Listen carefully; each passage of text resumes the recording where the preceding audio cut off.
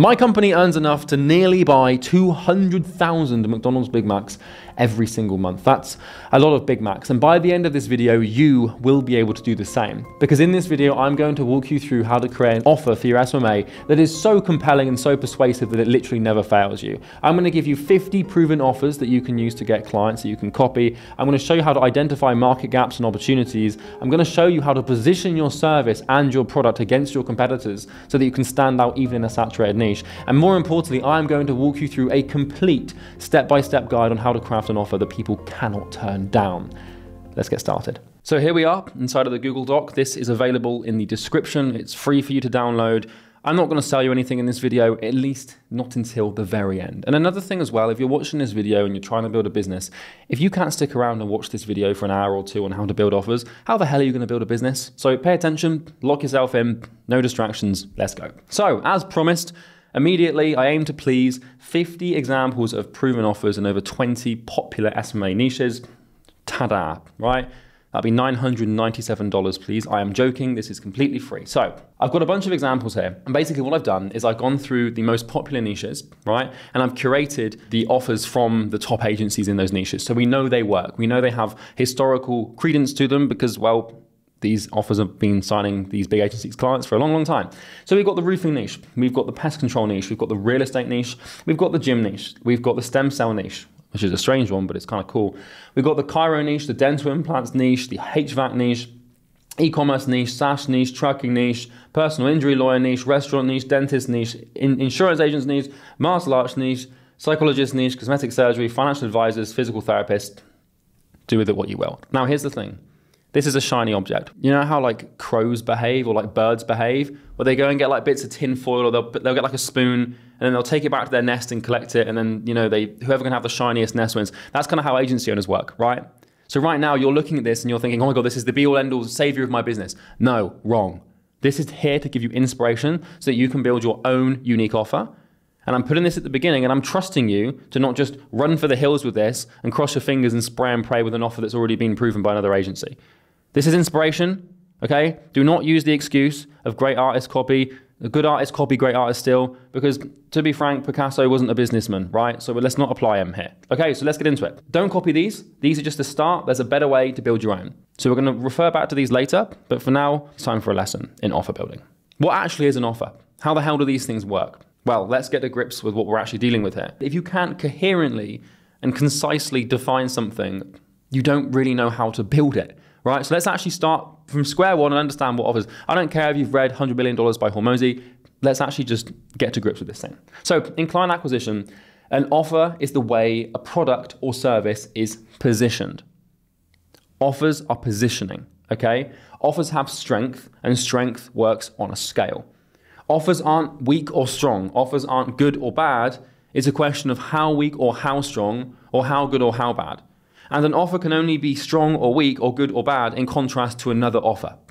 So when we're evaluating the strength or effectiveness of an offer, we can't do it without contrasting it against another offer. So this is the first important lesson in critical thinking here when it comes to building offers is there's no such thing as a good or bad offer. It's how good or how bad compared to all the other offers in your niche. And this is why there's so much leverage to be gained from building effective offers, okay? So when you create an offer, you are positioning your product. And the way you position your product influences your market's perception of that product, which then influences their confidence in it.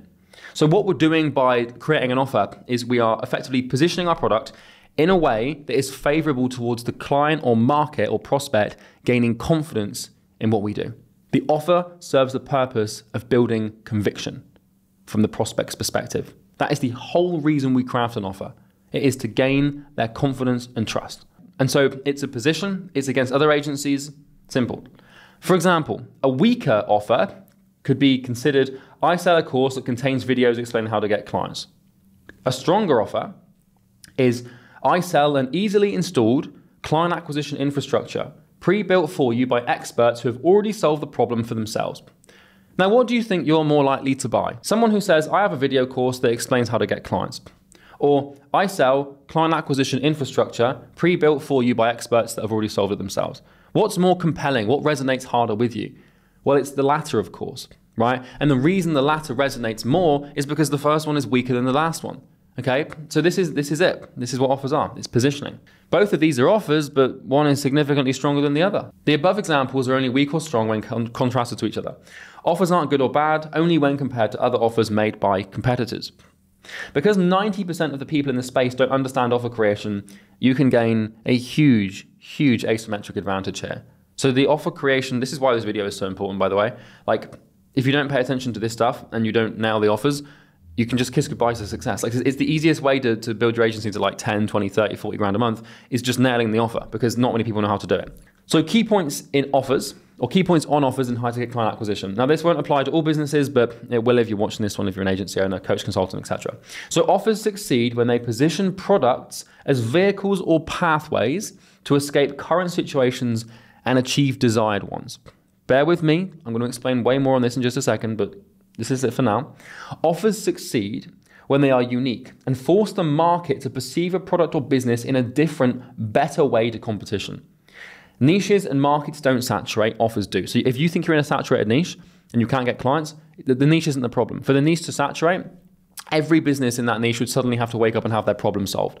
That's the definition of saturation, when there's no more demand. Because if there's no more demand, there's no need for supply. But for as long as the problem exists, demand is necessary, right? The supply is necessary because the demand is there. So something can only really saturate in this online business space if the demand goes away, but the demand isn't going away. If anything, the demand is increasing, right?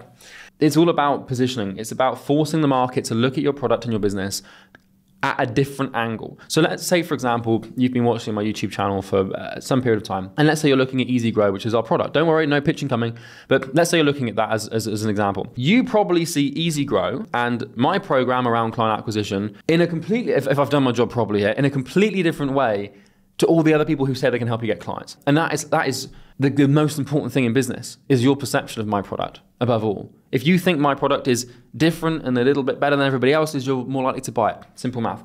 Now, this is important. A product is not an offer. A service is not an offer.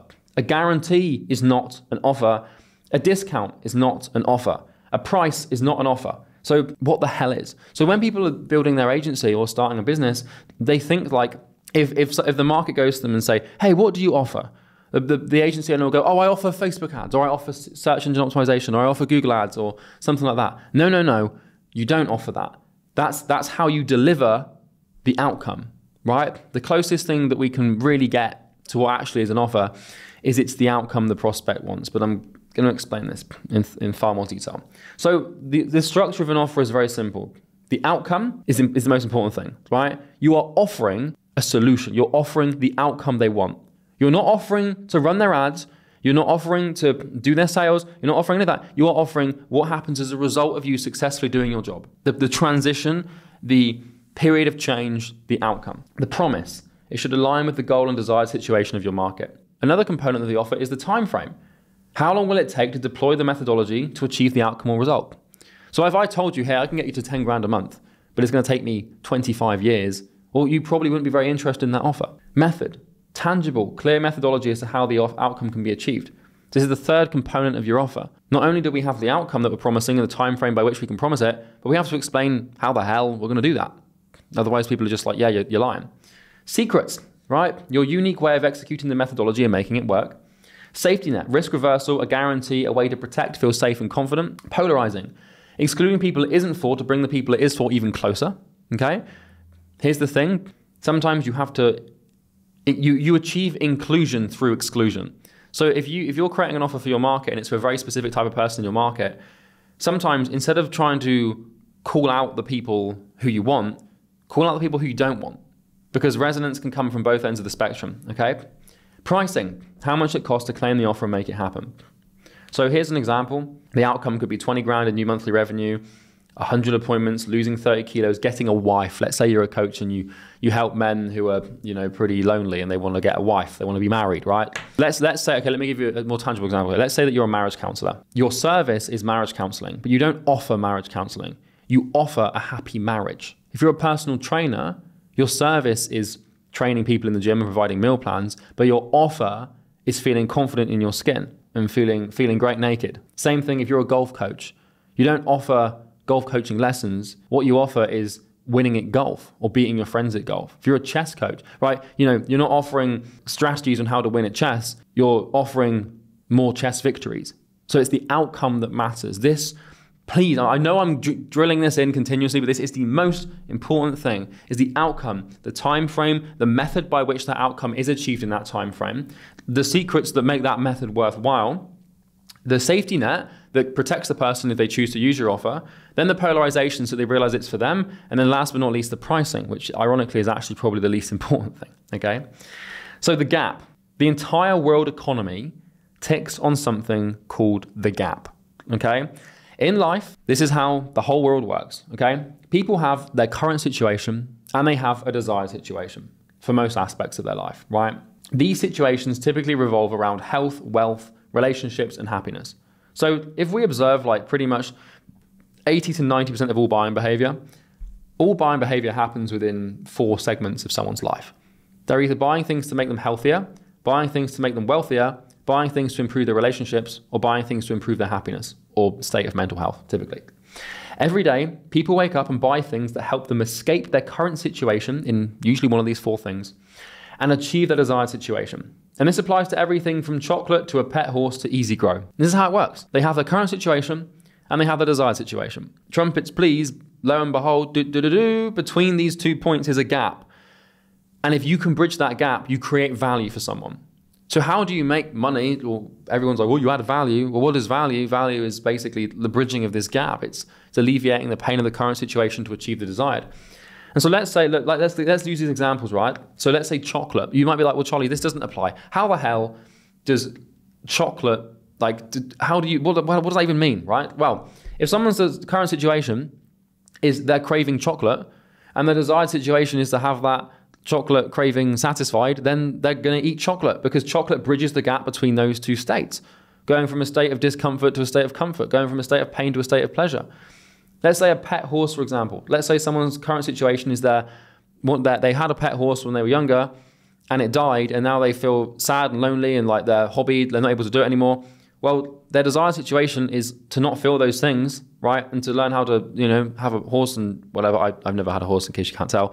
But if you buy a horse, this bridges the gap between being unhappy about not having a horse and being happy about having one. And then Easy Grow, right? Our program, which helps people with client acquisition. If the current situation is I'm broke, I have no clients, I have no clue what I'm doing, I'm completely in the dark and I don't know how to sell and how to book appointments, but the desired situation is like 10 grand a month, then Easy Grow bridges the gap.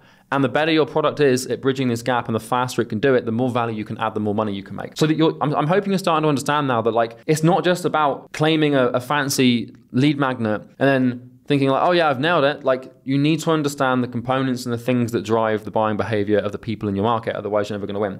So the secret to client acquisition is positioning your product and you and your business as a staircase the person can climb to bridge this gap. To sell well, your product must be a vehicle for change. So when I talk about positioning, right, get this. So when I say an offer is simply a way of positioning your product, you might be like, well, what do you mean by position? Like, it's not like, I'm not trying to talk dirty to you. What I'm saying is it needs to be positioned as a vehicle for change. Your product is a method or something that someone in your market can use to experience a transformation in their life. It's the number one rule of business is figure out what the market wants, figure out how to get them what they want, and then tell them you can get them what they want.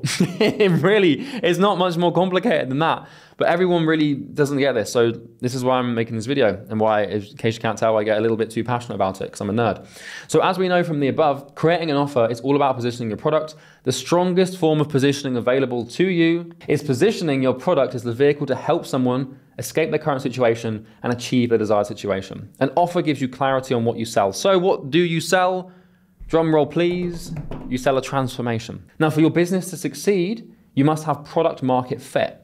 So you might have heard this before where people talk about product market fit, and then you're like, what the hell does that mean? Well, product market fit basically means your product and the message around that product, which is the offer, fit the desires and pains of the market. The best way to do this is to understand the current and desired situations of the market and then build an offer around this. Simples. Product market fit, message market fit, kind of works like that. So when you're crafting your offer, you have to bear the market in mind because, well, the market will never bear you in mind. It's, you know, it kind of is a force of nature.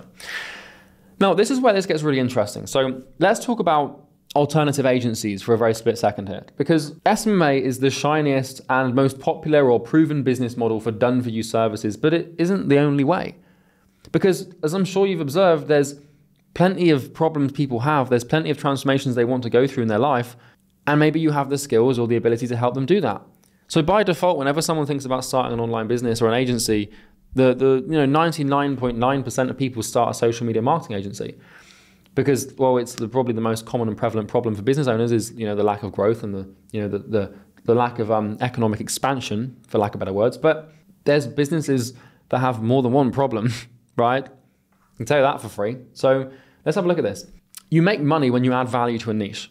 Value is created when pain is alleviated. One of my favorite quotes from myself. I'm so narcissistic, it's wonderful. So pain is alleviated when current situations are escaped and desired situations are achieved. So this all comes back to this value equation. Like, how do we make money? We add value. How do we add value? We remove pain. How do we remove pain? Well, we bridge the gap. So your niche may well have a current and desired situation with the state of their marketing, but I can guarantee they have plenty of other current and desired situations that need solving as well. So it's not always about the marketing. Let me give you some examples, right? If I was going to start an agency from scratch, I probably wouldn't start a social media marketing agency.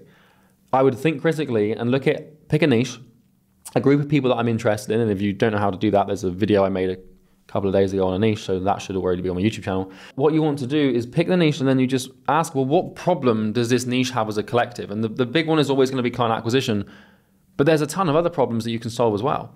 So let me give you some examples that I currently have right now. So these are problems for Imperium acquisition for my 8-figure consulting business. And what I can tell you, pretty much all of my friends and people in the same space as me. So I've got a lot of, I'm in Dubai, right? And believe me, I've got a lot of friends, trust me, all right? I'm popular. No, I'm joking. But my friends, the people who are in my space, who live near me or who I spend time with, other 8-figure, multi-8-figure or high multi-7-figure business owners have the exact same problems. So I'm in a market of, although albeit maybe a smaller market than you might be used to, but we all have these same problems, right? So for example, a lot of multi-7 or 8-figure info businesses that have these stupid profit margins, they want to source trustworthy property investment deals. So like what we look to do as a company is take all of the money we make and put it into property, right? Because you've got the soft asset of the info business, which could explode at any time, but then you want to build a hard asset of like property portfolio. I'm not even joking. If I was going to start an agency, I would work with high-ticket info businesses that have already been successful and source property deals for them. I would have an entire done-for-you property deal sourcing process, all the way from like finding the property, viewing it, like surveying it, going through like the whole A to B process of property. And you might be like, well, that's just an estate agent, but that's not how it works at all, because trust me, if you've ever tried to buy a house, even just as a cash buyer, it is hell on earth. And if there's one thing that info business owners at a high ticket level, at a high level, like multi-7, 8 figures like to do, they like to save time. And they will happily pay, anywhere between 1 to 4 or 5% of the total house value to save the time of having to go through the hassle of actually buying it. So I've actually solved this problem. I have someone very close to me who does all of my property deals for me, and they manage my property investing portfolio. But like, if I didn't have that person and I didn't know them and I didn't trust them, I don't know what the hell I'd do. I'd have to go and find like some sourcer and So that's just one thing that comes to mind. Another example, right, is let's say that you run an agency that helps info businesses or helps high ticket businesses improve their show rate. This is an interesting one, right? Because one of the problems we have right now, for transparency, is our show rate. A lot of you guys like to book sales calls and then just not turn up. It's kind of annoying, actually, so please stop doing it. But in all seriousness, if someone came to me and said, hey, Charlie, like I can take you from the show rate percentage you have now to an 80% show rate, and I'm going to charge you $4,000 a month to do it, and I'm going to guarantee that you get to 75 or 80%. Done, deal. If my show rate jumps by 10%, I make an extra like 100, 200 grand a month. Which sounds stupid, but you get to a certain point in business where marginal gains create this huge asymmetric advantage. That's another problem that I face if someone reached out to me and solved it. And you'd only have to solve that problem for like 4 or 5 high-ticket info businesses to then make like 20 grand a month, right? Because if you solved it for me, there's like 10 other people who I know who have exactly the same problem because show rate decreases with scale. So just another example, right? Twitter ghostwriting. Newsflash, sorry about this. If any of you follow me on Twitter, I haven't written one tweet since my Twitter account was created. I think there's like 6,000 followers on there now. I don't write any of those tweets. I haven't logged into Twitter since it was created. There's someone that manages it for me for like $3,000 a month. And they just do all the tweet writing and stuff like that. And they have this really successful agency doing it, right? Copyright takedown services. So this is the other problem for info businesses, is like a lot of people build courses and then those courses get like resold and ripped off by people in like third world countries and stuff. And so like you have to have someone going to these people and then like opening legal action against them and then like doing, I think it's called like DAMC takedown. There's all these fancy terms for it. I don't really know. Copyright takedown services for info businesses. Like it's another example, something you could get to like multi six figures just like that. Finding strategies for my program. So this is maybe more niche specific to my situation, right? But there's info businesses, they want to improve their products and they want to do this. So for me, for example, if someone came to me and said, hey, Charlie, I will find you like every quarter, I will find you 1 to 3 new outbound client acquisition strategies that are cutting edge and new, and I will make the videos for your program and teach them and to your clients. I would pay someone like $30,000 a month to do that. And I'm not even joking. I'd happily pay like, a couple of $100,000 a year. Well, $30,000 a month is quite a lot, but I'd happily pay someone like multi-six figures a year to do that because it's worthwhile. It's worthwhile investment. Another example, finding the best coaches for my program, right? So you've got all of these info businesses that like do coaching. You could go to them and say, hey, I will source the best coaches in your niche and you pay me when I source them. And it's like a recruitment thing. Like it's like $3,000 per coach I introduce that you work with. Simple. I'll even manage the coaches, right? Another example, writing YouTube introductions for YouTubers, right? In case you haven't noticed, I kind of suck at it. But arranging mastermind events is another one. So this is another thing about the info space is like these high ticket info business owners like myself, we eventually start masterminds, which is what I'm working on, maybe, I think. But they're a real pain in the ass to build and manage, and you've got to book the events and you've got to book food and catering, and then you've got to book like activities, and then you've also got to arrange like guests and then you've got to like liaise with everyone. It's a nightmare. But imagine if you had an agency that worked exclusively with high ticket info businesses that did all of their mastermind arrangements for them. You could charge like $3,000 per event. Most people want to do 3 or 4 events a year. Done, easy, multi-six figures right there. My point is that you're solving a problem for someone. And this gap between current situation, desired situation does not have to be about marketing. So important, it doesn't. As long as you're solving a problem that is painful, you can make money, okay? So let me give you some more examples, just off the top of my head. I thought of this one. If I was going to start an agency, this is also probably another example of what I did. Providing executive assistance to high-ticket info biz sales reps. So like all of my sales reps, I've got like 8 of them at the moment. They all make like multi-six figures a year, right? They're doing like 10 to 20 grand a month, maybe sometimes even more, 25, 30 grand a month in commission.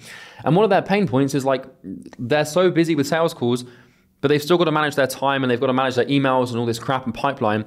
Imagine if you went to high-ticket sales reps and said like, hey, I will provide a personal executive assistant to you to run everything for you. And it's going to be like $1,500 a month, but they will basically take care of everything, right? They will reach out to all, do you know what I mean? Like it's kind of like the sales rep would be like, okay, cool. And then you find a great, assistant and you outsource the work and you train them and everything. And then you pay them $500 a month and you get $1,000. Before you know it, you've got 10, 20 grand a month coming in from that. And these people talk, so it's another difference. Another example is providing personal assistance to high-ticket info business owners. I want a personal assistant. I'd love one, but trying to find a good one is a nightmare. If someone came to me and said, hey, Charlie, I'll find you a personal assistant. I guarantee they'll be amazing. And if you don't like them, I'll give you back your money. I'd pay like $5,000 for that, right? Qualified lead sourcing services for high-end B2B cold emails. So if you went to like, by the way, guys, these are just some examples I came up with within like literally like 2 minutes of just writing these down. But I want to just get your brain flowing, right? Some other, like this example. So you go to cold email agencies and you say, hey, I'll do all your lead sourcing for all your clients. And I guarantee that you will have like the best quality leads. A lot of money. Another one, providing aged or warmed Google Workspace accounts or, providing cold DM accounts for outreach. One of the problems a lot of agency owners have is that they want to do like outreach. They're bottlenecked by the amount of accounts they have. They're bottlenecked by their account restrictions. They can't send emails because they've got to keep warming them up. What if you provided like warmed emails? Like, hey, I'm going to sell, like, don't never wait for Lemlist or Lemwarm, whatever it is. Like, never wait for instantly to warm up again.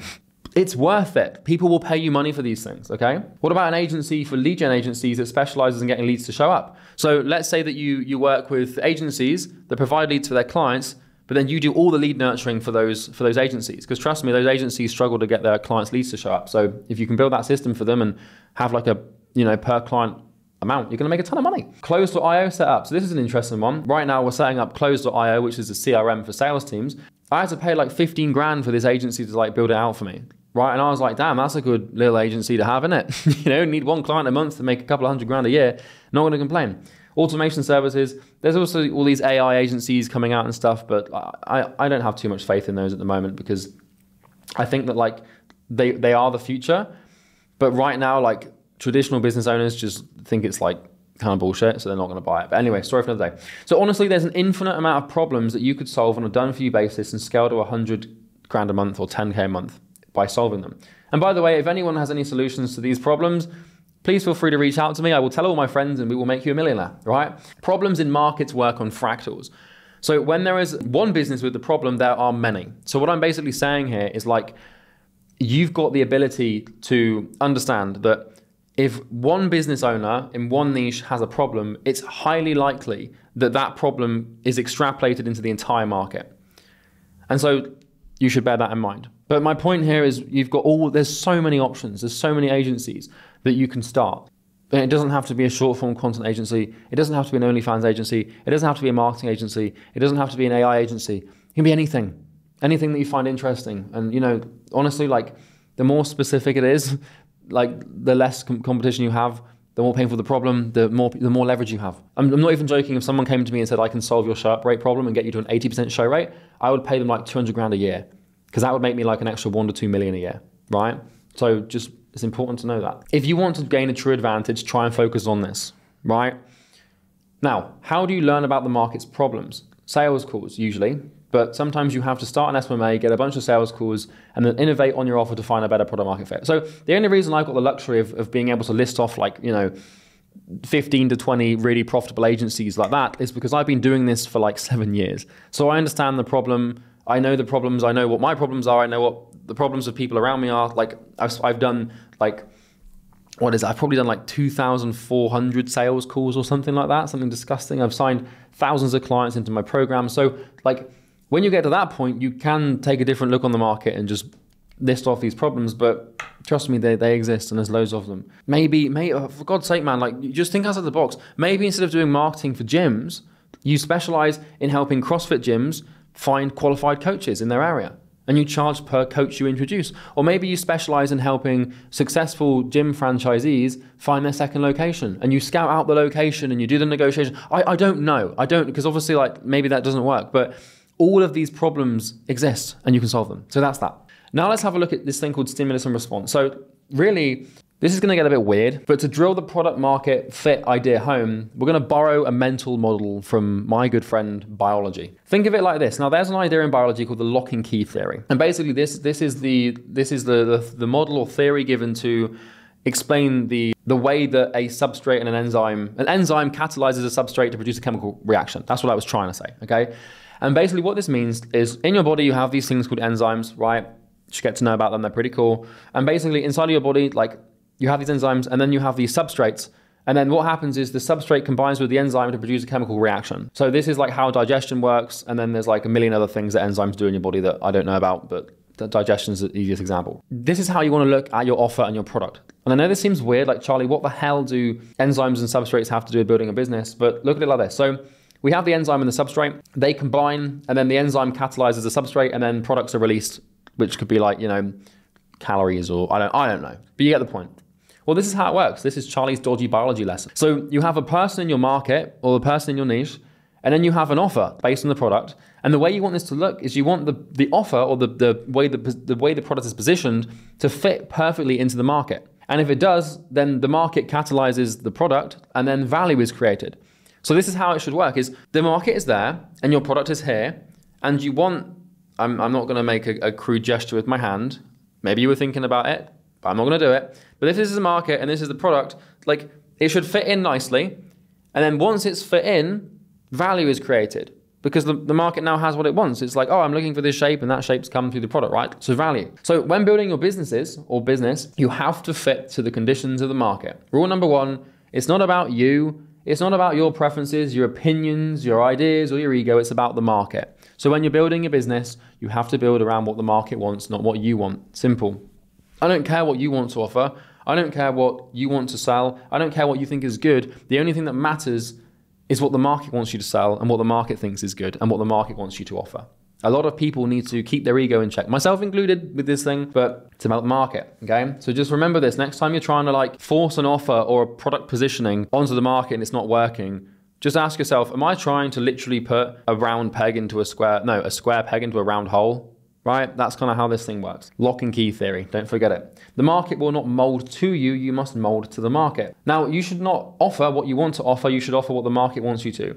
This is another thing like guarantees and shit like that, right? Where people are like, oh, I don't want to offer a guarantee because like it's risky. Well, my friend, if you're not willing to offer a guarantee, then someone else in the market will, and they're going to get the client and not you. And also, you're thinking about this from your perspective. You're being selfish and egotistical, right? Like the market doesn't care about what you want. If you don't want to offer a guarantee and you haven't got the confidence to offer a guarantee, then how is the market going to have the confidence to buy it? Do you see my point? You need to bear this in mind. So let's have a look at something called the offer dynamic, right? I'm hoping this is all starting to sort of sink in. Before you actually build your offer, let's translate everything we've just learned into a summary and a visual. So for a transformation to happen and therefore for value to be added through product market fit, something I call the offer dynamic has to exist. You know when we talk about like dodgy biology lesson like product market fit and value being created, well, what does that actually look like? So really there's 8 pieces to the offer dynamic. So for an offer to work and to function and to create value and to actually, you know, make you money, there have to be 8 things present. So there's 8 first principles of value addition and transformation. So the first one is current situation. There needs to be a person in a current situation, and that person needs to have some mess, which is the problem for creating their painful situation. Then that person needs to have a desired situation, which is what they want, and then they need to have a goal, which is a more tangible way of defining what they want, right? Then we need to have steps, which are basically tangible problem-solving actions laid out in a coherent linear fashion, in other words, just a plan. Then we need to have foundations, which is reasoning for the steps actually being safe to use. So you have these remember, we've got current situation, desired situation, and then we've got steps in between that people can climb to get what they want. You're selling the steps, right? But the thing is that the prospect needs to understand the steps are safe. So we need to have something that I call foundations. Then you need a trampoline. It's going to sound weird, but I'll visualize it in a second. A trampoline is someone or something to catch the person if they fall or like stop them from breaking their legs basically. And time is how long it takes to build and climb the steps. So let's actually look at this. This is how you make money. Now, excuse my terrific drawings. Anyone who's been watching me for any period of time will understand that I do not really have a significant level of artistic prowess, but I'm hoping that this does in some way, shape or form make sense to you. And the reason this is unfamiliar is because no one else teaches business like this. Nobody else, everyone just monkey see, monkey do. Here's the best offers, off you go, good luck. Sorry, you can't think for yourself, mate, bye. Like, we're not here to do that, all right? So here's how it works. So we've got person, sad, current situation. Here's where they are unhappy. They're unhappy because there's a mess, which is a problem that needs to be fixed to achieve an outcome that satisfies a drive that they have. And then they have desired situation and their goal, right? So this is the outcome, the end result of the result of working with you. This should align with their goal, and this is where they want to be. So then what we have is a couple of important things here. So you'll notice we have the steps. So the steps is your methodology, right? These are the instructions or things that you or they have to do and build to actually get what they want. Now, if you watched my last video or the video before that, I made a video, no. There's a video that will have come out on the very beginning of October, and it's called How to Build an Agency to 10K a Month. And it walks you through how to actually build a business, right? And how to create steps for yourself to achieve what you want. It's a very similar premise to here. So often what we do for ourselves is kind of the same thing as what we're doing for our clients, right? Anyway, we have the methodology, which is the steps we build, right? So it's like step 1, source leads. Step 2, reach out to lead. You get the point, right? Then we have the foundations of the steps. The foundations are really important because you can go and say to a customer, hey, this is step 1, 2, 3, 4, 5, 6, 7, 8. But the customer's probably tried those steps before. This ain't their first rodeo. You're not the first person to try and pitch them something, and other people have told them they can generate leads and do lead nurturing before. So you need to have the foundations of your steps and your ducks in order. And what that means is being able to say to your customers, I know that at step 3, you're worried about X, Y, and Z, but I have A, B, and C to combat X, Y, and Z, so you're going to be safe on that step. And I'm going to explain more about this in a second. Then we have the trampoline. And then we have the time. So the time's important because obviously there's a time elapsed between the person being where they are and where they want to be. But the trampoline's probably the most important thing because the trampoline makes them feel safe. This is the guarantee. This is the risk reversal. This catches someone, and the idea is it bounces them back to where they were or slightly better before they start working with you. So if you're going to ask a stranger to hold your hand and climb the steps with you, the stranger needs to understand that if I fall and this person lets go of me, am I going to like completely shatter my legs, or am I actually going to be okay? And if there's a trampoline below the steps, then the person knows that if they fall, they're going to bounce back up and be at the same level they were before they started working with you. Because the reason most people don't buy from agencies or from anyone really is because they think that if this doesn't work, I'm going to be worse off than I was before. And they're already in enough pain as it is, and they don't want to be in a worse position. That will be even more painful. So that's why they don't usually buy, right? So that's why you need to have a trampoline. Kind of falls apart otherwise. Don't know if you've seen any like parkour fail videos on YouTube before. You know, there's like gruesome, like, you know, people like flipping off buildings and then like they just like completely like break their ankles and stuff. That's kind of like what you're asking your clients to do without like a safety net, because they don't know that it's like safe. They don't know that you're good at what you do. They're just trusting you because they haven't got much choice. So now let's actually do some work. So I've walked you through some theory, which is very important theory, may I add. And now let's actually build out something that I call your offer deck. Okay, so this will give you crystal clear clarity. That was a pretty nice roll off the tongue thing. Crystal clear clarity, I like that, on exactly what you're offering and where your leverage for client acquisition lies. So now we're actually going to put some rubber to road, some pen to paper, and start building your offer. Because I've given you 50 proven offers, but I want you to make your own. I want you to be unique and special. All right, I think that's what you deserve to a degree. I don't just want you to like copy what everybody else in your niche has done and copy all the competitors, because if you do that, it's just monkey see, monkey do. You're no different to anyone else. You're still going to struggle with the same problem because, like I said, niches don't saturate, but offers do. So if you're using, like, you can look at what people are doing, successful people in your niche, and you can be inspired by that. And you can be like, damn, that seems to work. That's pretty cool. But as soon as you immediately copy from them, you lose. It's the same example where, like, let's say, here's a perfect example, SMMA YouTube. You're watching this video now. I'm hoping you're enjoying it. I'm hoping you find it pretty useful. I'm hoping you find it pretty helpful. Imagine you watch this, right? And then 2 weeks later, another SMMA YouTuber launches another video with a Google Doc, and it's all colorful, and they're talking about offers, and they've got the same diagrams, but they just reworded it slightly. You're going to be like, well, you're just copying that dude. And everyone will realize it's kind of like the Russian guy that copies Mr. Beast. Sure, he can make some money, but it's not original, it's not fun. And I'm actually going to predict now that a bunch of SMMA YouTubers are going to start making Google Docs as soon as they see how well these videos do. It'd be really cringe if this video just completely dropped and now I've made an incorrect prediction. But if you see colorful Google Docs, you know it's my idea. Anyway, ego aside, let's actually get into this. So let's build your offer. I want you to answer each segment in as much detail as humanly possible. So this is the sort of thing, like, we talk about doing market research and understanding your market, but then if I asked you, like, okay, tell me about your niche's problem, you need to be able to write like a full A4 font size 11 page on that problem, why it exists, the full nature of the thing, the full shebang. If you can't do that, you're not going to be able to build compelling offers, because compelling offers come from a good, deep product market understanding. Now, right now, if you're brand new to your niche, you probably haven't got much clue, and that's why it's so hard for you to acquire clients. But as you push on through stubborn persistence, I'm hoping you can get some sales calls in, and by doing those sales calls, you understand and you can continuously rework this thing. Your offer is not static. You have to improve it and improve it and improve it, okay? So I'm going to walk you through this resource, and then I'm going to walk you through an example, and then I want you to do it yourself for your business. And this is probably one of the most important things you could ever do in your business, because all of your client acquisition and all of your systems in your business are catalyzed by your offer, right? So it's the biggest point of leverage, so don't skip on this, and you can skip it if you want, but like you're not gonna do anything very successful. Let's get into this. So your offer deck. So we've got these 8 things, right? All the way from the current situation down to the time. What I want you to do is describe the current situation of your prospect. So what we're doing is I want you to just describe what this looks like here, but for your product and for your prospect and for your market. Describe the current situation. What is their daily life like with the problem they have? So if you, I thought describe their current situation or describe this is a little bit too vague. I wanted to give you like a little bit of a handicap with the questions. So all you're doing here is answering questions. It's not really that difficult, okay? It's not shiny. This isn't like anything too fancy, but it's important. What sort of emotions come as a result of their current situation? How does being in this situation affect their personal life? How does being in this situation affect their family life? And how does being in this situation just impact them in general? Okay, this is their current situation. The more detail you have, the better. I'm going to blow you away in a minute, by the way, with my understanding of my niche. It's going to blow you away.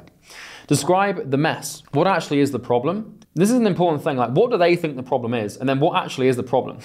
Because often the perceived problem is miles off the real one. And if you really want to solve the problem, you have to understand what the true problem actually is. So, for example, in my niche, with agency owners, coaching consultants who want to get clients, they think their problem is that they don't have the right cold email copy or the right sales scripts. But their problem is they don't know how to think.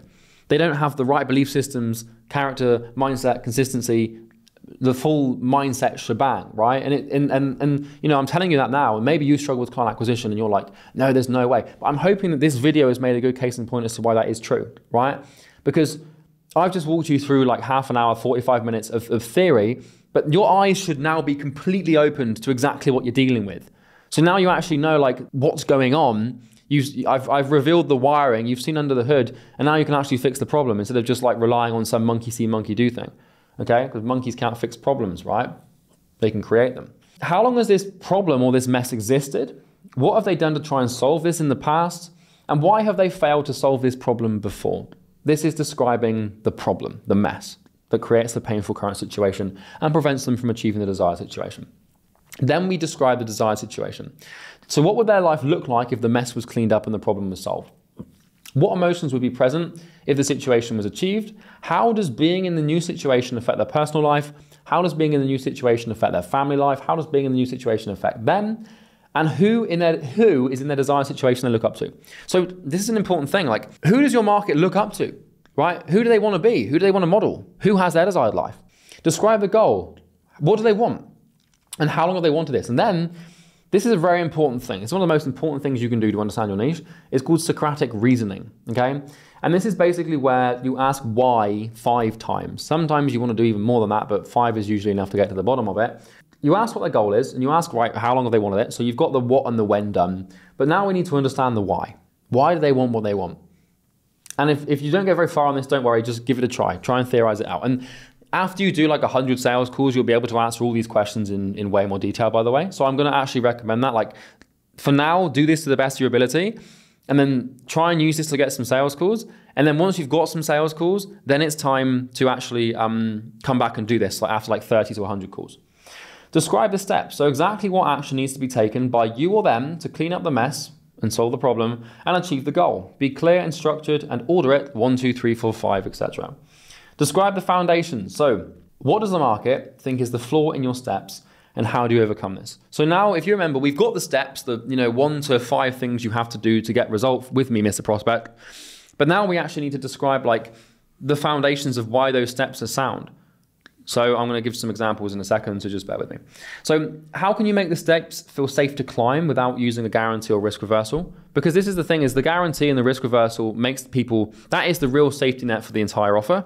But the other thing that makes them feel safe is them knowing you've already solved problems that come as a result of them taking the steps to solve the problem. Primary example, let's say you go to a chiropractor and say, hey, I can help you get more clients. Step 1 to getting more clients is to get them more leads. But the immediate problem that they perceive with that step is that the quality of the leads aren't going to be very good. And so you want to lay the foundation for that step to be quality leads, right? And actually explain to them how you get quality leads and how they can be rest assured that everyone you bring them is financially and pain qualified to actually purchase from them.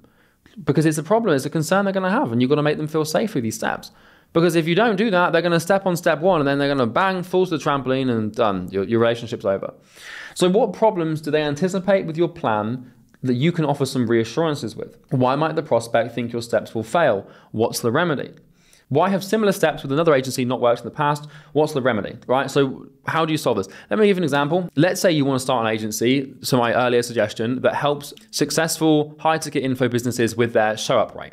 If you come to me and say, hey, Charlie, I'm going to get you to an 80% show-up rate, and you lay out the steps you're going to use to do that, and on that step is, call prospects the day before that's step number 4, is I'm going to call every single prospect the day before each call to confirm the appointment. Well, my immediate concern there is I've already tried to do that. I've already implemented a system. So why should I trust that that step is worthwhile? That's when you need to come equipped with an answer and a rebuttal to say, hey, so I'm going to call these people, but I've got this framework that uses this, and this, and relies on this, and is also backed up by this, so that it won't be anything you've tried before, but it actually works. This is where it gets deep. This is where the true perception of value is created, because you're solving the overarching macro problem, but the micro problems that constitute the entire thing. Remember, if you want to win a war, all you have to do is win all the little battles. And so that's how this works in business and creating offers. Describe the trampoline. So how are you going to reverse the risk for them? And if your plan fails and the steps fall through, like what the hell? Like how's that going to work for them? How are you going to reverse the risk? How can you make them feel financially secure and safe and trust you, right? And how can they know that if it goes wrong, they aren't worse off from when they started? You must have a trampoline. If you don't have the confidence to have a guarantee or some sort of risk reduction, how are they going to have the confidence to buy? Now, they can have the confidence to buy if you've got a ton of testimonials or you've got this insane level of conviction yourself. But at the end of the day, like the easiest way to build confidence is just like say we work pay on results, we do pay on performance, we do this, that, and the other. And describe the time. So overall, how long are the steps going to take to cause the effect they want? So remember, what we're doing here is really this is cause and effect, right? We're putting a series of things into motion to basically create an effect. So we're causing to effect. To effect, we must cause, okay? So basically, what's the time? Like how long is it going to take to actually do this for them to achieve their goal and get their desired situation? What's the time for each step? Now, you might even want to break this down by like, if you've got like 4 or 5 main steps that you're going to implement, maybe you want to say it's going to take me 3 days to do first step. And by the way, this isn't all client-facing stuff. This is just you getting clear on what the hell you're actually doing. Because a lot of the time, all of the chaos that you feel around your business and all of this like mess that you're creating and all of your procrastination and demotivation often stems from just a lack of clarity, because procrastination is usually born from ambiguity. So if you're trying to get clients, but you don't really know what the hell you're dealing with or what you're selling or what you're even helping them do, you're probably not going to try and actually make money, right? So this is so important. This is more for you than it is for your clients. Do it. So here's an example, right? And this is going to scare you a little bit. This is designed to terrify the life out of you, to be honest, because, well, you're probably watching this as an agency owner, and you're probably watching this as a relatively new agency owner or someone that hasn't achieved a huge amount of success yet. And I would define that as someone who hasn't got to like 50 grand a month or even 100 grand a month. So what I'm now going to do is walk you through this exercise, but for my niche.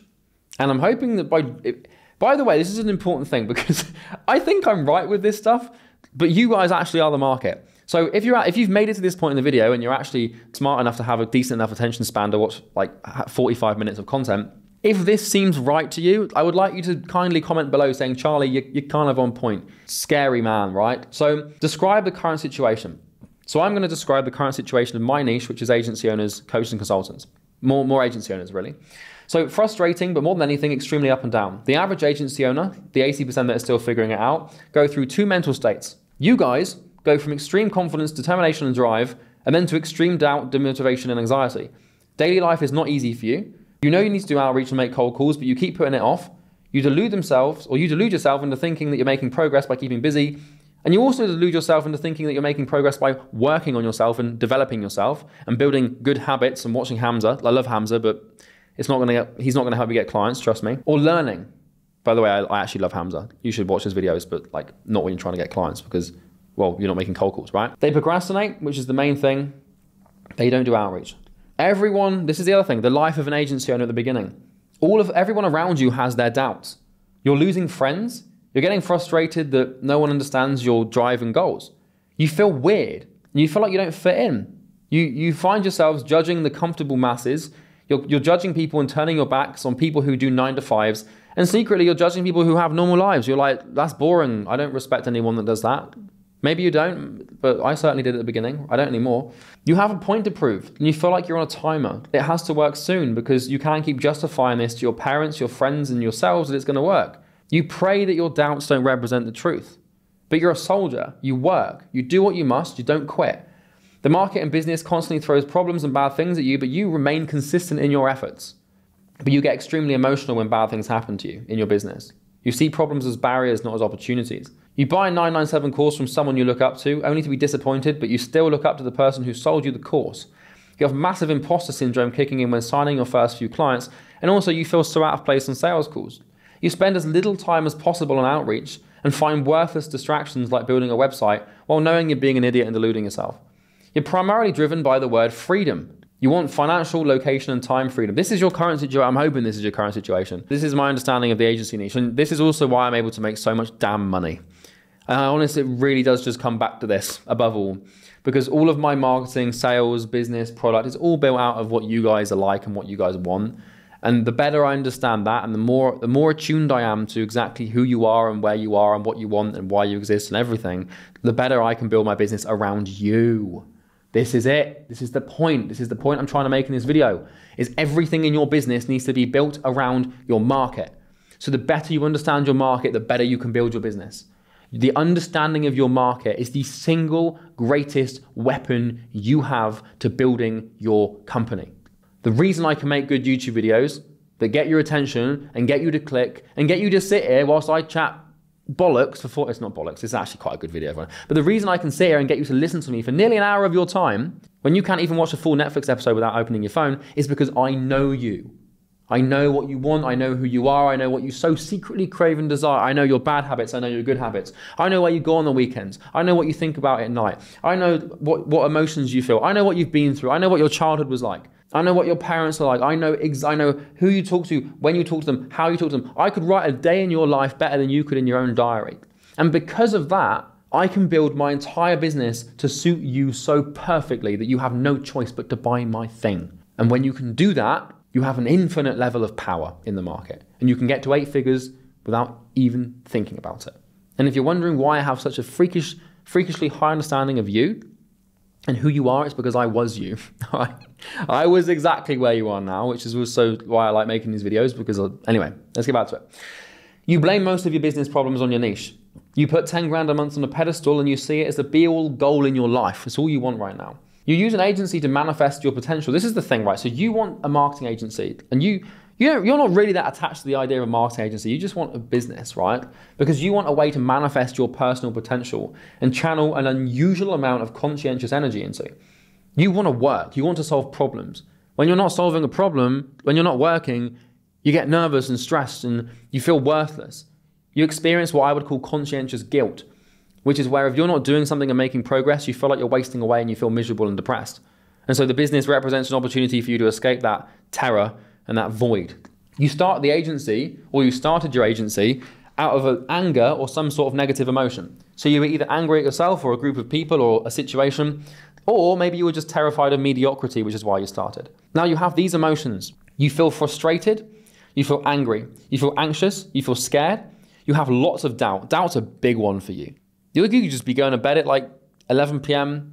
and then suddenly you have this overwhelming emotion of doubt as to whether or not this is actually going to work.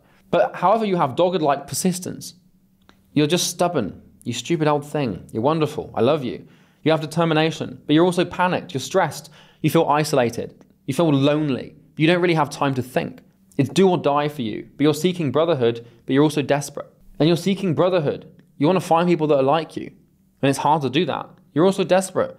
You're so desperate for this thing to work. This is you. This is your current situation. Now, if this is not you, then this is awfully awkward, but I'm hoping that some things here resonate with you. And if you're wondering what the key to my success has been, it's not some sort of magical talent. It's just understanding you better than you understand yourself. And through doing that, I'm able to, like I said, build everything in my business and all of my products and offers and videos and marketing and ads and outreach and team and lead sourcing and everything that I do comes from this understanding of you, because it's all about you. It's all about the market. It's not about me. It doesn't matter what I want. It matters what you want. So let's talk about your mess. The problem you have is you don't know how to get clients, and you also don't know how to deliver results for clients. You think the problem is you don't have the right email copy. You think the problem is you don't have the right sales script, or you think the problem is that you don't have the right offer. They think, or you think, that there is a magical silver bullet, and all you need to do to solve your problem is just find one shiny video. And this is why you click on stupid YouTube videos like these. Best SMMA offers, or easiest SMMA offers, or anything like that. I know what gets you to click, but I can promise you that no 20-minute video is going to solve your entire business. But what does solve your entire business is a paradigm and a way of thinking, which is why I try and get your attention with a shiny object, like the 50 best offers, because I know that's what your monkey brain really wants. And I'm not insulting you, I'm just saying this is how it is. And I know that if I can Trojan horse some actual rewiring of your brain into this video, you're actually going to solve the bloody problem. Every time I make a video like this, that's a shiny object video that makes you think like, this is it, this is going to fix my entire business.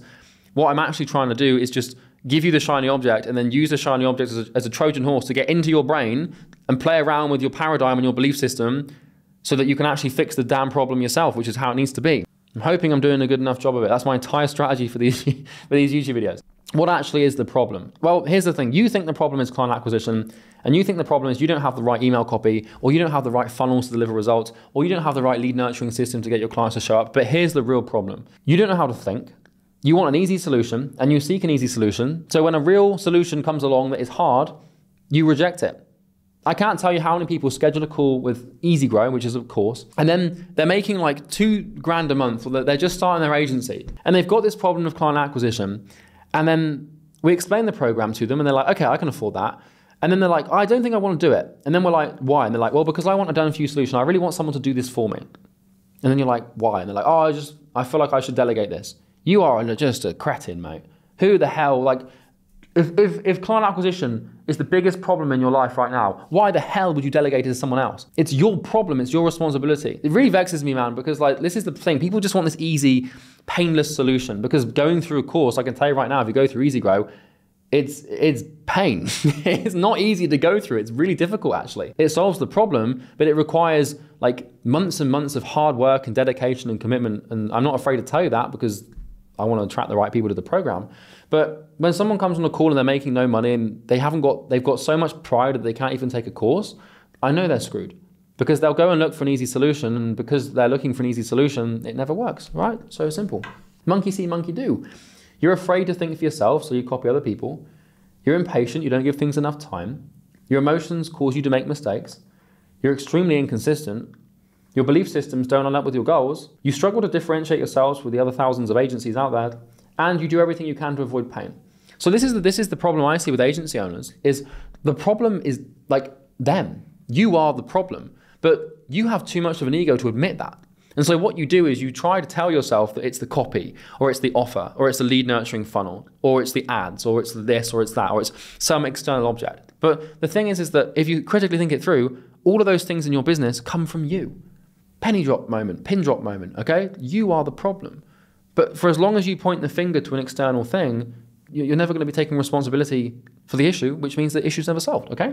So this problem has existed since you were born, because the reason you are the problem is because, well, you've been through X amount of years, however old you are, right? You've been through that many years of conditioning that has programmed you to live life and have a normal career in a 9-to-5. So if you were lucky enough to grow up in a household where both your parents were business owners and taught you sales and taught you how to do accounting and think properly like a business owner, then you'd stand a way better chance. But if you've been brought up in like just a normal life, you haven't been equipped with the mental tools, belief systems, and skills to make a business work. And that's fine, because you can learn those skills. And so yeah, if you're anything like me, you haven't been brought up with the like entrepreneurial background. I had extremely supportive parents, but neither of them were business people in terms of actually running their own business. So you don't have that advantage, right? So basically you're fighting behavioral, mental, and belief conditioning that is really designed to optimize you for a mediocre life. And you've bought 997 courses, you've watched hours and hours of videos on YouTube, on SMMA, you've sent some cold emails, made some cold calls, but nothing's really worked for you. And you failed to solve the problem because of the points above. You know, these things here are the reason you haven't solved the problem, really. And you declare nothing works, but you've only really tried a handful of things, and now you blame your niche, and you tell yourself that the niche is the reason that you're not successful. I mean, really, it's you. So this is the cornerstone of the issue I see for agency owners, is the lack of responsibility, because it's painful to admit it's our fault. So now let's look at the desired situation of agency owners. Well, here's the funny thing, because there's this expectation as a reality. So the expectation is that if this problem is solved, then you'd think your life will be a utopia. You know, if this problem was solved, you'd experience pure joy. If you knew client acquisition was no longer a problem, it'd be amazing. Pure unfiltered faith and joy. But the expectation is that your life would be incredible. You'd finally have the money to buy the status symbols that you desire to get the attention of the girls that you didn't get attention from in school. Or maybe, you know, your parents would be proud for once. Maybe, you know, you'd now have compensated for your lack of remarkable performance in school, and now you're actually doing something, right? Maybe finally you can move out, take some responsibility for your finances. Maybe, you know, suddenly you're now the enigma of the family. You've earned, you know, your parents' pride and respect. You buy a car, you buy a watch, you buy new clothes. You're a new man, right? Once this problem is solved, that is your desired situation. You look up to Iman Gadzhi, Hamza, Andrew Huberman, Joe Rogan, take any high value man that gets a lot of attention on the internet, you seem to want to be. But the reality is that, like, if you solve the problem of client acquisition, the reality is your life will not look like this. It might for a split second, but then you will have to face the demons of client fulfillment, and you're actually going to have to deliver on the results for the clients you've signed. This is the thing, like, agency owners, their desired situation is basically like all of these expectations here, but the reality is that, like, that's not what it's like, because once you get clients, you've now got responsibilities to solve these problems for these people, and that's quite difficult as well. And that's why in EasyGrow, what we do, this is why when I'm building my offer is all about client acquisition, right? And I'm all about client acquisition because I know that's all you care about. And now that's because that's all you care about, that's how I position my offer. But inside of my product, we solve the problem of client fulfillment. But if I told you I can solve client fulfillment, you wouldn't care because it's not a problem for you yet. You don't know it's coming. You don't know what's coming down the line, but I do. So let's describe the goal. So you want 10 grand a month. Maybe you want anywhere between 4 to 12 grand a month. Well, how long have you wanted this? Well, you've wanted 10 grand a month ever since you saw a YouTuber or an Instagram influencer talk about it or flex a Rolex. 10 grand a month is not a lot of money, by the way, just so you know. And I know that sounds so delusional and so out of touch, but trust me, once you make 10 grand a month, you'll realize how little money it actually is. Okay, just sounds insane, but just trust me when you get there. Let's explore a few lines of the real goal with Socratic reasoning. So you remember what we were doing over here with the offer deck? Remember when we were talking about like this asking why 5 times? We actually want to get to the bottom of why people want the goal. Okay, so if your goal is 10 grand a month, let me give you some examples of getting to the bottom of this. I know this is how agency owners work. So I'd say, why do you want 10 grand a month? You would say financial freedom. I say, why do you want financial freedom? You'd say, so I can travel wherever I want. I'd say, why do you want to travel wherever you want? Then you might not know the answer, but the answer might be something along the lines of this. You're unhappy with home, you feel alienated. Well, why do you feel unhappy and alienated? Well, maybe you had a difficult upbringing. And it comes down to trauma. Here's the thing you have to understand about wanting 10 grand a month or wanting to build a business. You are abnormal. You are not normal. You are weird. You are different. It is not normal or average or mediocre.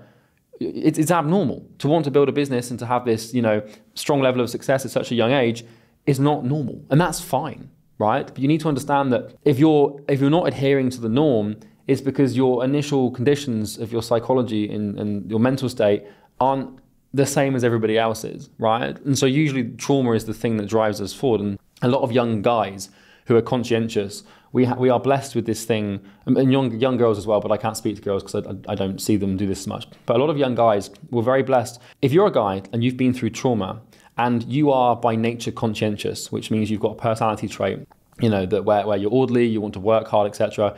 Usually you will take trauma and you will use it as a vehicle for you to grow and build. Okay, it's called post-traumatic growth. Trauma can destroy you or it can create you. For me, it created me. Right, I was fortunate enough to go through bad things. Obviously, I didn't enjoy it, but had I not gone through those things, my life would have looked completely different. So if you want 10 grand a month, it's not because you want 10 grand a month, my friend. It's because you're trying to compensate for something, and that's fine. There's a quote from Freud that says that the adult is designed to protect the child. And I don't mean in a parental role. I mean, when you become an adult, you start behaving in ways that protects who you were as a kid. And so for me, I was bullied when I was like 10, 11, and 12. It was a horrible 3-4 years of my life. And it was not fun. But had I not been bullied, I wouldn't have desired this state of control. I wouldn't have felt worthless. And I wouldn't have had all these negative emotions towards myself that would have pushed me and drove me towards building an income and taking control of my life, right? So it destroys you, or it's very make or break. But I think every man needs a bit of trauma. And that's a very controversial thing to say. But, if you haven't been through anything traumatic, you don't really know what it's like to actually build yourself up, and you haven't really got a reason to do anything. So I'm not saying you have to go through trauma to build a business, by the way. I'm just saying this is my experience. But if you look closely, there's always a reason as to why you want to do something. No one's that straightforward, okay? Example 2, why do you want 10 grand a month? Well, the answer is always financial freedom. Why do you want financial freedom? To be my own boss. Why do you want to be your own boss? I want to be in control of my life. Why do you want to be in control of your life? Because I was bullied and I never want to give someone power over me. That was my example. That's why I started wanting to make 10 grand a month. Didn't realize it for a long time. Another example from this isn't from me, but this is like, I see this is a common one on sales calls. Why do you want to make 10 grand a month? I want to buy a Mercedes. I want to buy an Audi. I want to buy a BMW, whatever. Why do you want to buy a Mercedes? I want to buy it for status. Why do you want status? I want attention from women. Why do you want attention from women? Because my mum didn't give me any growing up. Trauma, right? And I know this seems weird and I know it seems deep, but he who has a why can bear almost any how. And if you grow up without the attention from your mum or the pride and respect of your father, that's a traumatic experience, right? That's something that you didn't have that you need to become a well-rounded, functioning, healthy human.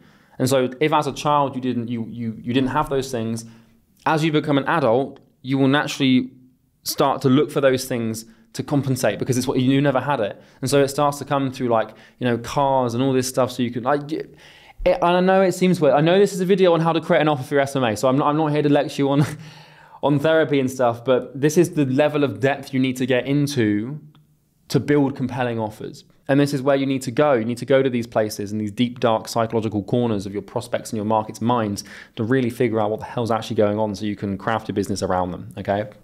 So for me as an agency owner, I wanted to make 10 grand a month because I was bullied in school, never wanted anyone to have power over me. I felt worthless and I was angry at myself, probably because of the bullying thing. I had this sheer terror at the idea of being average or normal, and I was hopeless with girls, and I got constantly rejected in school or college. So when I was in school, the whole no bitches thing, man, it was real bad. I did not have much luck, and we all know what that does to a man, and it can do one of two things. It can either turn him into an incel, or it can turn him into someone that actually builds himself up so that he is in a position to have leverage and not have to face that rejection. Unfortunately enough, I am not an incel, right? So there we go. So I'm not saying that everyone wants to grow an agency because of trauma. I'm not saying that at all. I'm just giving you some examples of how deep this thing can go and how deep your market understanding can get. But if you want to build a 10 grand a month business at a young age, is probably a weird thing to want to do. And it's fine because I wanted to do it as well. I'm not judging, power to you, man. But usually something's gone wrong psychologically. Okay, you're usually using the business as a shield to protect your adult self from something the child had to go through. Steps. Right, let's get out of that psychological hellhole before we get too deep and start crying. But let's describe the steps. So these are the steps that I use in my offer, right? Build proper business foundations, correct the paradigm, correct the mindset, overhaul their belief system, build outbound appointment booking skills, build sales skills, build service delivery skills, and then build delegation skills. Then I give them a community to talk to people that are similar to them. And then I give them coaching calls to basically answer any questions on every skill required. These are the steps that I use to solve the problem and help my clients achieve the transformation, right?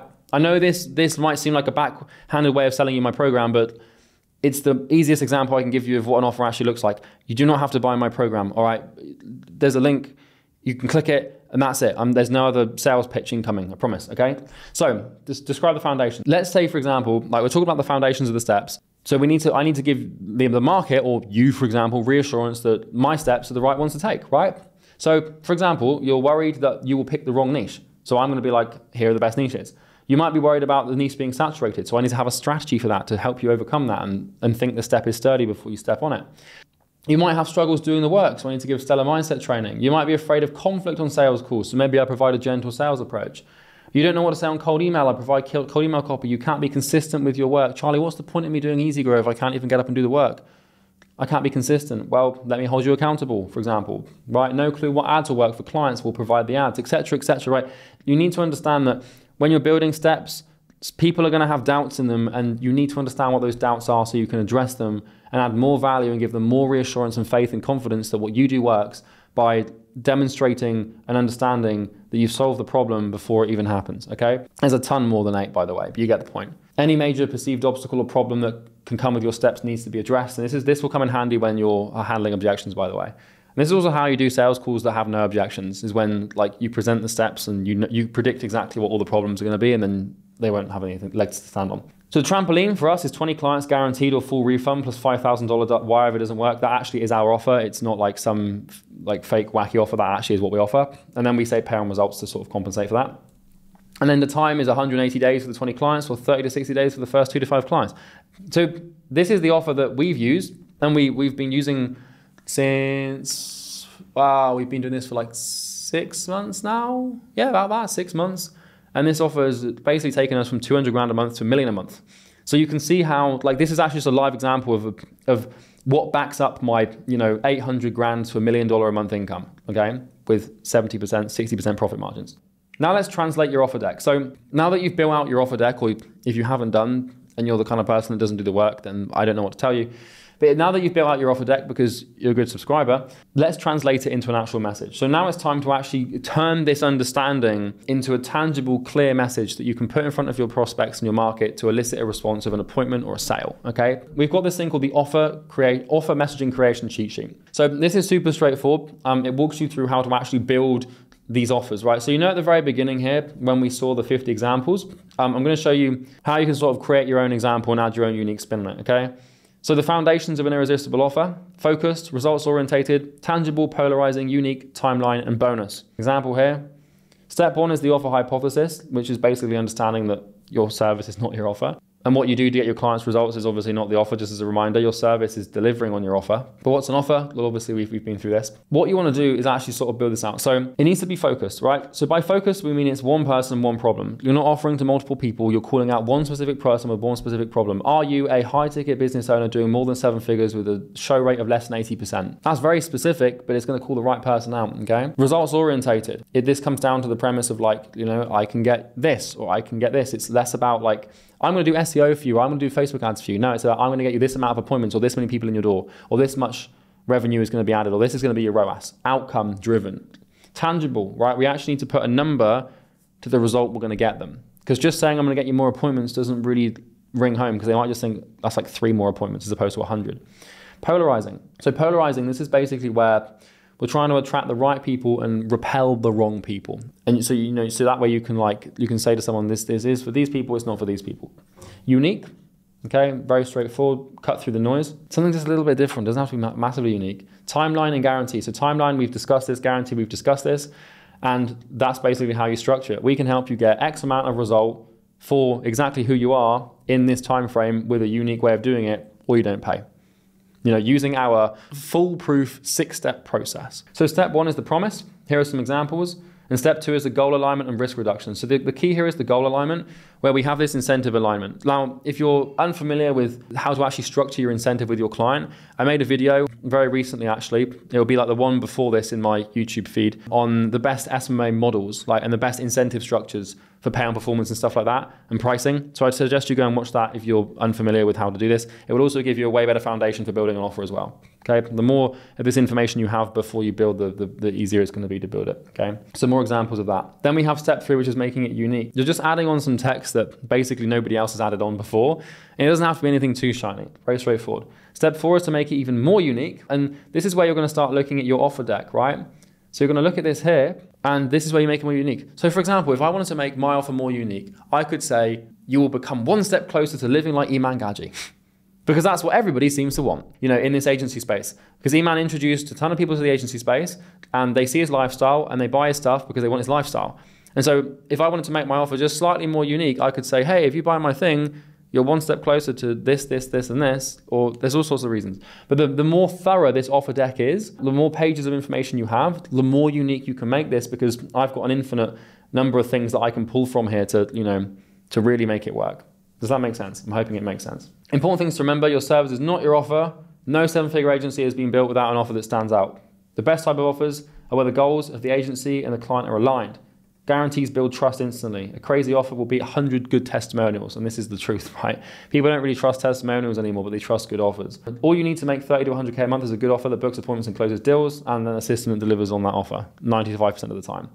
Offers need to be a no-brainer or hard to say no to. Set clear expectations on what needs to be done and what your client needs to do, which is obviously where we've got these steps. The bigger the promise, the more clients you will convert. Remove as much risk as you can for the client. The less risk they have, the more clients you will sign. Very simple, it's a relationship here. If you're guaranteeing and promising a lot in your offer, you better make sure you can deliver 9 out of 10 times. Offer brings clients, service keeps clients around. The best offer is basically a guarantee the client cares about removing as much risk as possible. If your offer is irresistible, you can charge as much as you want, by the way. That's a kind of cool thing. And the first month, when we were doing our agency, we were like, I remember this a while ago. So when I was doing like 10 grand a month, as soon as I fixed my offer, I went to like 30 grand a month, 30 days later. It was kind of insane. And the more saturated your niche is, the better the offer has to be. So that's just a real simple offer messaging creation cheat sheet. And that's everything for this video. If you need help getting more clients, there's a link in the description. It's a video of me trying to pitch you something and sell you something. If you don't trust me or you don't like me, don't click the link, okay? But it's literally a VSL, it's a funnel. I'm not afraid to tell you that. It's a sales video, okay? You can click it. If you don't want to click it, I don't care. Just apply this information, learn from it, and I hope it helps you.